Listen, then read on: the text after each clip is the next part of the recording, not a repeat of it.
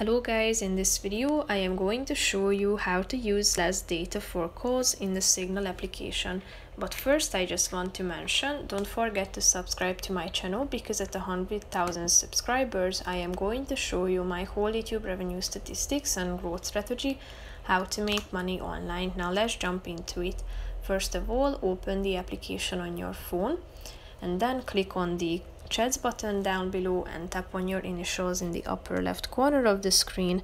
Then click on settings, scroll down to data usage, tap on it, scroll down to calls, click on use less data, and here you have three options: never, cellular only, Wi-Fi and cellular. So click on the relevant one.